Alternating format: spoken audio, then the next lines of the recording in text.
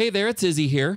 In this video, I'm going to show you how to create an animated bar graph like this one, and we're going to use Motion 5 to do it. And of course, this type of thing is something that's pretty popular in videos where you need to show numbers or statistics or something like that, and there's an accompanying chart. Well, you could just put a static photo up on the screen or a static bar chart, but it's more interesting if you can animate it and add some visual interest to it that way. So we're going to do this in Motion 5. It's pretty easy to do. Let's get started. We'll begin in the project browser. I'm going to create a new motion project. For the preset, I'll choose Broadcast HD 720 to keep it as a fairly low resolution. For the frame rate, I'll choose 29.97 because that's a common one here in the United States of America. For the duration, I'm going to choose 7 seconds, and I'll click Open to create my new project. There are two things I like to do from a housekeeping standpoint right off the bat with every single motion project, and that is I like to change the zoom pop-up menu to fit so I can see my entire canvas all at once. And then I like to save my project right away. So I'm going to choose Save As. I'll give it the name Bar Graph, which I already have there, and I'll click Save and replace my previous one. And now I'm ready to get started. Let's start by choosing our rectangle tool, which is this little button right here. I'll just click on it once to select it. And if you don't see this HUD here, this floating window called the HUD, which gives you quick access to several of the different parameters that you can adjust for each tool, if you don't see it, then all you have to do is click on this little button right here. This displays or hides the HUD. And while I've got the HUD open, I'm going to choose the color well and choose a dark blue color here and then close down my color window. Now I'm ready to draw my shape. I'll click and drag and just create a big old rectangle here in the middle of my canvas. We'll use this as the background. Now you'll notice that when you're done using the rectangle tool, it doesn't switch to another tool. So you could see I could create another shape now if I wanted to. If I were to click and drag, I'd create another shape. I'm not going to do that right now. I actually do want to switch away to the Select Transform tool, so I'll click on it. I'll click on my group name right here. In fact, I'll double click on it to give it a new name. I'm going to call it BG for background. This is going to be the background for our bar chart. And then I'll move my HUD out of the way here. And with this group selected, I'll click the plus sign to create another group. This group, I'm going to call it bars. I'll just double click on it to give it a new name, type bars. This is where we're going to put the bars on the bar graph. And to do that, let's go back to our rectangle tool. I'm just going to click it once to select it, choose a different color. In fact, I'm going to choose this light blue. Now, I have a color scheme here that I've put together ahead of time. It's a good idea to create a color scheme for something like this so you could just quickly get to the colors. I'm going to choose this light blue, and I'll close down my color window. My rectangle tool is selected, so I'll just draw my first rectangle. And in fact, I'll just draw it right here like this, and then I'll let go.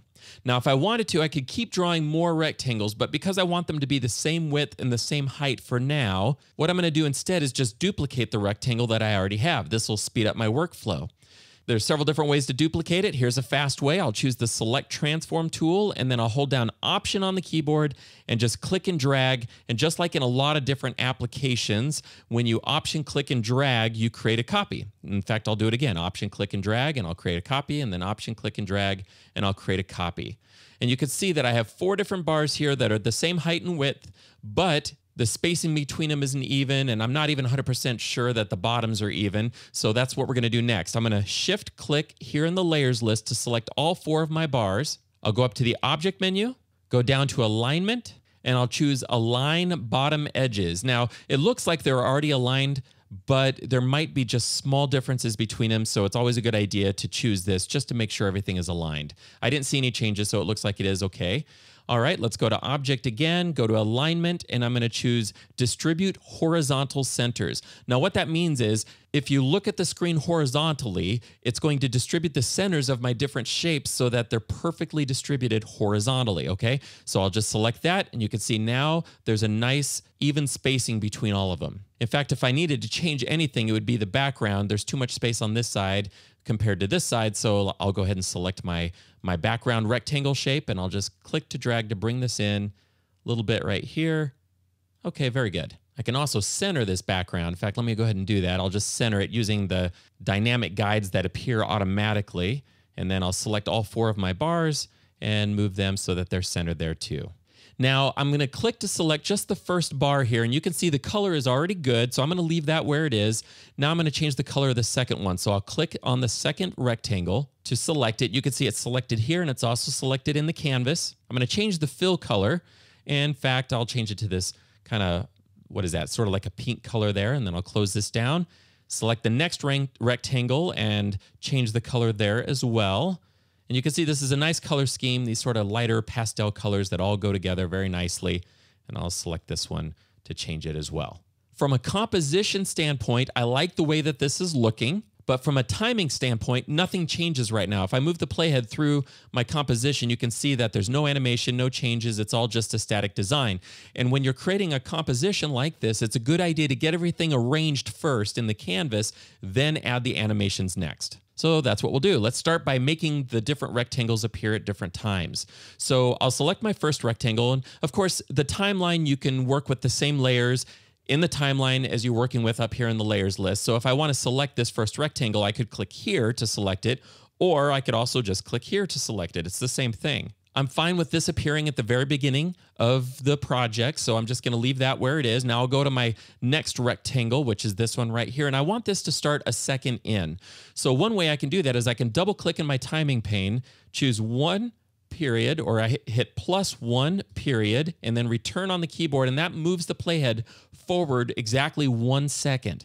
And with the playhead right there, and with this rectangle selected, if I hit I on the keyboard, that creates an endpoint. So that layer now doesn't start, it doesn't appear in the project until 1 second into the project from a timing standpoint. So let's do that for the next one now. I'm going to go ahead and select the next rectangle, which is this one right here. I'll move forward again 1 second, so +1 period. The period incidentally stands for 00, which is 00 frames, so it's 1 second and 00 frames that I'm moving forward. And I'll hit I on the keyboard once again, and then we'll do it one more time where I go to the final one and hit +1 period, and then hit I on the keyboard, and you can see the stair stepping happens to where at the very beginning of the project, the first rectangle is there, and then 1 second in, the second rectangle appears, and then the next second, the third one does, and then the fourth second, or I guess that's the third second, then the fourth rectangle appears. So if I play through it, this is what it looks like. It's a very simple, basic animation, as you can see, and that's good enough to get us started. Of course, we have plenty more left to do. Now I want to animate this first rectangle to have it appear, to have it grow onto the chart. To animate that, there's several different ways you can do it to get a similar type of effect. What I'm going to do is I'm going to animate the cropping of it. And this is kind of a reverse way of thinking, but I think it's very effective. To get the HUD out of the way, I'm going to go ahead and close it. I'm not going to use the HUD for this next part. I'll click on the inspector. I'll choose my first rectangle right here in the layers list so that it's selected, and I'm looking at the inspector for that specific shape. I'll go to the properties inspector, and I'll go down to crop, and I'm going to enable cropping. Click show, scroll down so that I can see all the different parameters that have to do with the cropping. And the one that I want to adjust is the top. Watch what happens to this shape as I adjust the top. You see that? So this is a way where you can make it grow. If I animate this parameter, I can make this grow. Now, one issue we have is that if I move the slider all the way to the very right, it's not far enough. You can see that shape is still halfway there. What I need to do is instead click on the value itself, click and drag to the right, and you can see I can make that value get even higher so that I'm not limited to just cropping away 200 pixels. I can go all the way to 500 pixels and make that thing disappear completely. Okay, so it looks like about 505 pixels is what I need at the very beginning to make it fully cropped out. Okay, so now let's set a keyframe right here, and let's move forward 1 second in our timeline. So I'm going to do +1 period again.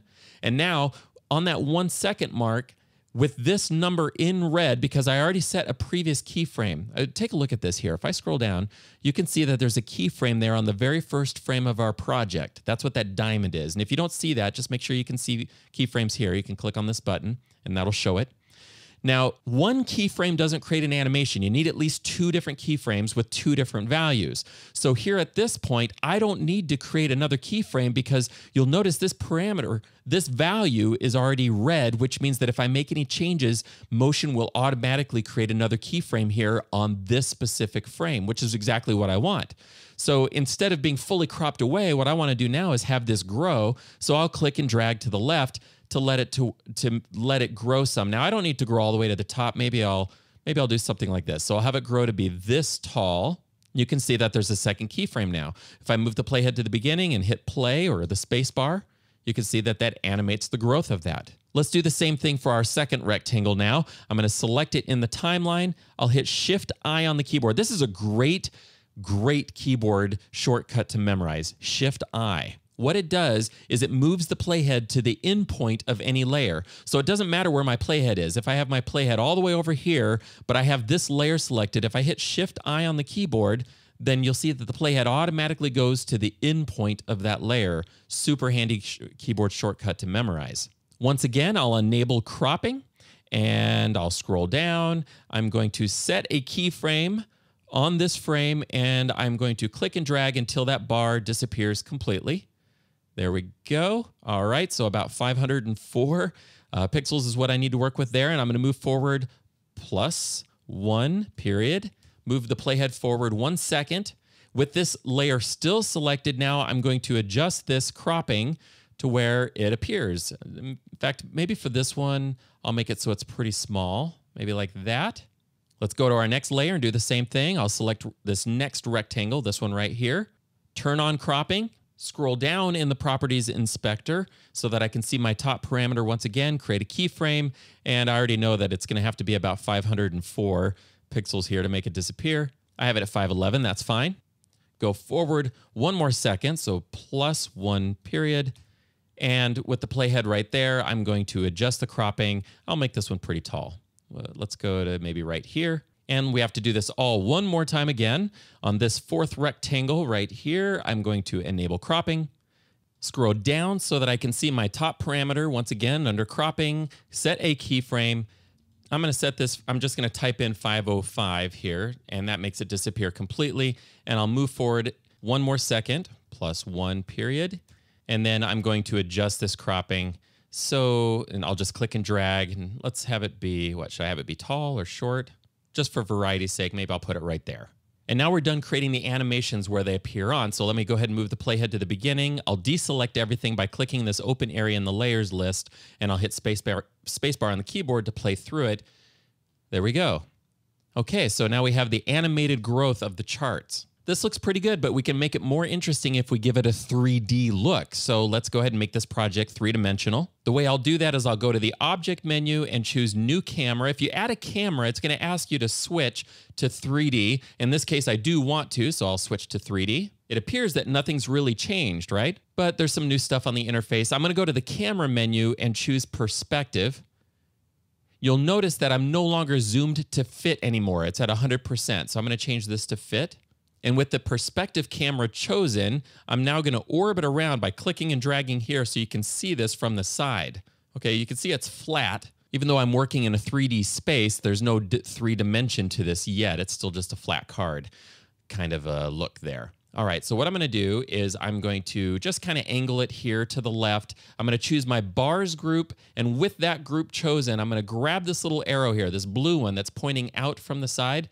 I'm going to grab that little blue arrow and just click and drag, and I'm going to move the bars away from the background. So you can see there's a little bit more of a 3-dimension to it now. They're still very flat. It's 2 flat layers there, but there's distance between them, which adds to the whole 3-dimensional look. Okay, I'm going to switch back to my active camera.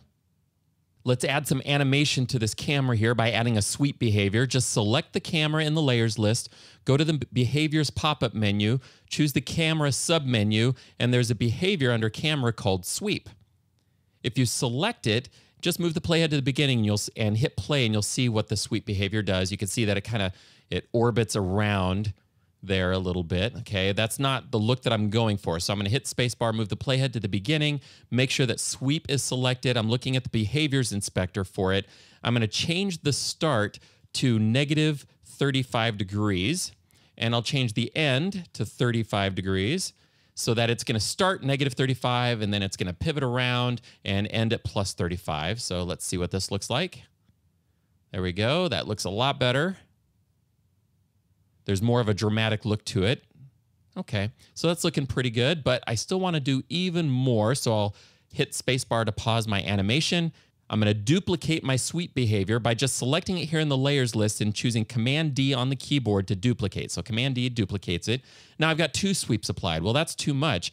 The first sweep was swiveling on the Y-axis. That's why it was tilting around the Y-axis. But if I want to tilt from top to bottom, I need to change my axis of the sweep, the second one, to tilt, which is X. And right now it's way too dramatic there. See, if I start at the beginning, it's looking way down from the top and then going all the way to the bottom. That's too much. So I want it to be a little bit more subtle than that. So I'll choose -8 for the start, and I'll choose +8 for the end. And now we can see we start high, go down and tilt around, and we start low. That's looking pretty good there. Okay, so that's a good start. Now, to sell this three-dimensional look, I want to add a light to it so it creates shadows on the background. Right now, there's no shadows, as you can see. Let's add some. Can't have shadows without a light, so let's go ahead and add that. Go up to Object, choose New Light. Right now, it's a little close. I'm going to click and drag on this little arrow here to pull it away. If you can't see that, it doesn't look like an arrow. It looks like just a blue dot, but what that is an arrow that's pointing towards us. So I'll pull it away, and there's still no shadows. There's definitely light, no shadows. To turn on shadows, we need to first select it here in the inspector. So the inspector for the light, under the light panel, choose shadows, turn it on, click show, and adjust the softness. Right now, it's a little too hard. And if I go all the way to the right, it's still too hard. So once again, I can just click on the value itself and drag to the right, and you can see that I can adjust the shadow softness. That's looking pretty good. And I'll reduce the opacity so that's a little bit more subtle, maybe like that. I'm going to move the light up so that the shadows kind of point down a little bit. And let's see what happens if I move it to the right a little bit. And let's see what happens if we move it out a little further. Okay, I think I like that a little bit better. Let's kind of scroll through it. Yeah, that's looking pretty good. Okay, so if I hit the space bar,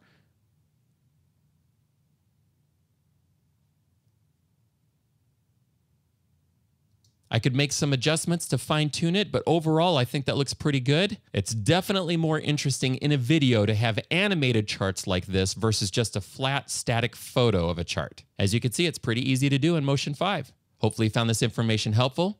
I'll see you in the next video.